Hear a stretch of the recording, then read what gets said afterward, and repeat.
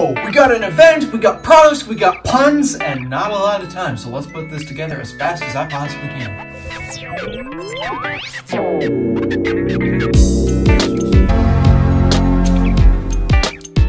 Alright, so first thing we got a new tier of Apple Music, where this one you can pretty much control any 75 million songs just with Siri. You can't like interact with the device, you can only interact with Siri. I mean, I guess it works for HomePod Mini users. It's $5 a month. Next up, speaking of HomePod Mini, we actually got new HomePod Minis. Like, nothing has changed. The only thing that's changed is the color. We now have blue, orange, and yellow. I like blue. Oh, and by the way, those new colors, we can't get them until, when can we get them? There's no information on that. All right, next we have AirPods. AirPods 3 to be exact. And actually, this was something much more different than what Apple normally does. Normally, Apple releases AirPods via site refresh because that is literally what they have been doing ever since AirPods 2.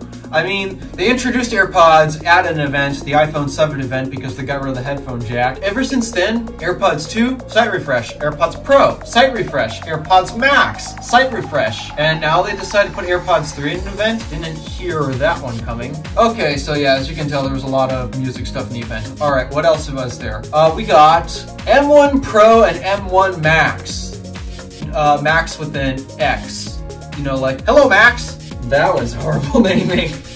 Who came up with that? How are you supposed to refer to Mac in the plural form that has the M1 Max? M1 Max. Whose idea was that? Anywho, these chips now have practically double the performance of M1. Intel's butt must be red hot. All of these CPUs outperform practically. I mean, I'm not entirely sure about their server grade series, the Xeon. Yeah, and in terms of the consumer Core i3, Core i3 and i5 and practically i7 was already taken by the regular M1. Yeah, Core i9, yeah, sorry Intel, Apple took this one from you. This is crazy, absolutely crazy. Wow, Intel must be flaming hot with rage. And then finally, we get to my, biggest favorite part of the event. I am not Englishing properly, do not at me. We finally got proper MacBook Pros. Not the M1 MacBook Pro. Why are you buying it? The M1 Air is a much better deal, to be honest. So, yeah, we got a new 14-inch model, technically 14.2, and an even larger, last one was 16 inches exactly. Now we're at 16.2. You know me, big screen, everything. So, but also, this is a first in the MacBook Pro's history. The 13-inch and the 16-inch can be equally spec'd. If you were to max out the 16-inch and the 14-inch, the only difference in price is $200. What is that $200 upgrade going towards? Just the display size. That's literally it. So, because of that, now I can save $200 and get myself a 14-inch. Because it'll have the exact same that you thought I had ya.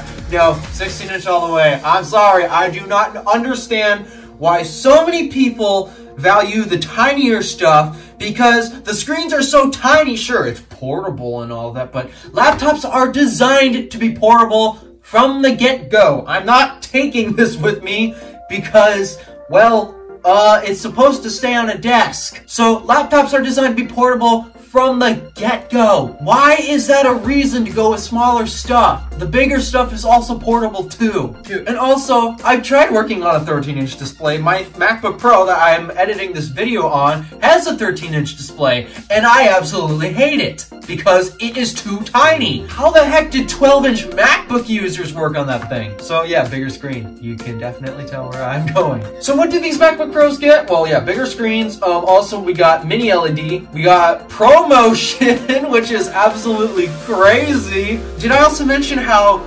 top-notch these MacBook Pros are? Yeah, they got a notch now. As well as a 1080p webcam. Finally! What took us so long to get to 1080p webcams? Better microphones, better speakers, in my opinion, objectively worse I/O because we lost a Thunderbolt port. We lost a Type-C port, which is not good because Type-C is superior.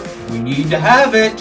Instead, they traded it for an HDMI SD card slot and MagSafe. HDMI, useless. Seriously, Thunderbolt solved the problem. SD card slot, for you camera fanatics, yay. I just use my iPhone. Do I use SD cards anymore? No. And MagSafe, I mean, it's cool. I guess it's just showing signs that Apple is more attracted to pleasing its customers. Oh, and general design, yeah, it does look a little thicker, but to be honest, that's really placebo. The way they designed it, it looks thicker, but it's actually nearly the same thickness as the previous gen MacBook Pros. So yeah, it looks that thickness, it looks thicker. That's very deceiving. I want to warn you about that right now. That's actually very deceiving. It still deceives my eyes though. Oh, before I forget, MagSafe cable. Sure, yeah, I brought MagSafe back, but you know what? You can swap it for a USB-C. So yay, we still got the superior charging method. It's just, well, I'd rather have USB-C all the way. Also, no Ethernet in the power brick.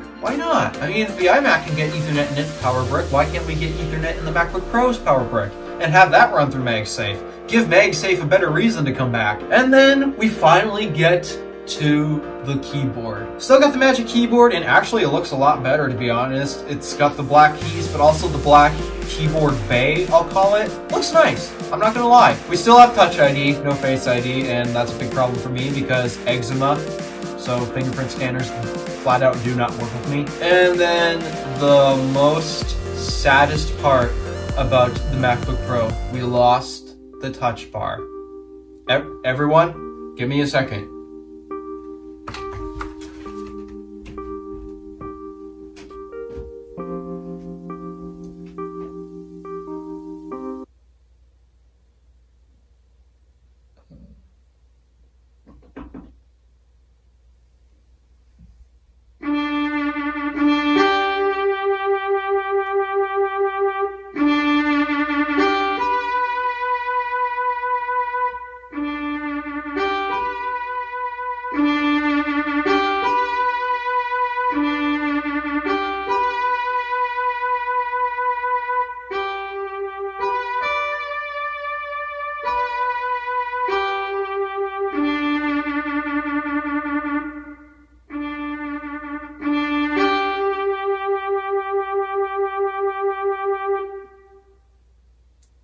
We'll miss you a lot, Touch Bar. You were amazing. It's so great.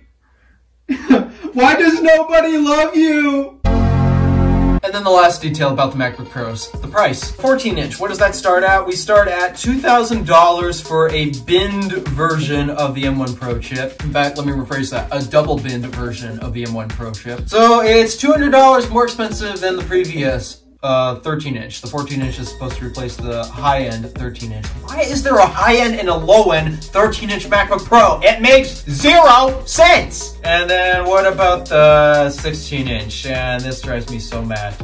It's $100 more expensive. $2,500. Why is that a pain for me? It's because I still don't have the money to buy this thing, and I absolutely, no, I don't want this. I need this MacBook Pro because that 13-inch I got down there, 2011, too old, it's too slow, and the display is too tiny.